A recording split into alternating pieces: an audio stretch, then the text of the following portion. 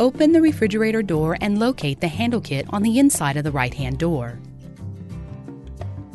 Remove the bin just above the handle kit by lifting the bin up and out. Remove the handle kit from the door by grasping the handles and gently lifting them along with all packing material up and out.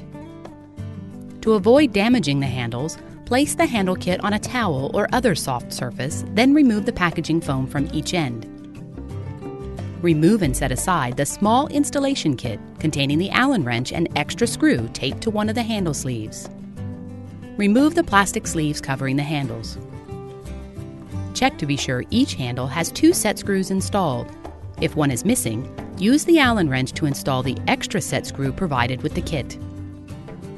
With the refrigerator door open, place one handle on the shoulder screws located on the front of the refrigerator door. Be sure the set screws are on the left side of the handle.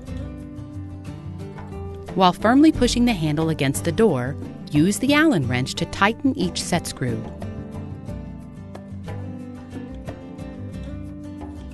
When the screw feels tight, tighten it an additional 1/4 turn.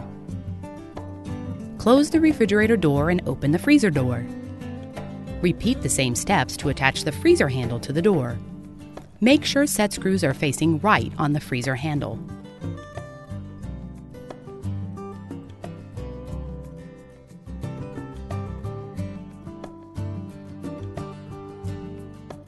Make sure both handles feel tight and secure.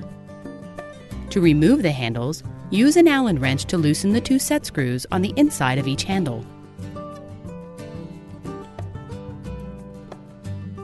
Once the set screws are loosened, pull the handle off the door. In some situations, you may need to use a Phillips head screwdriver to remove the shoulder screws from the door.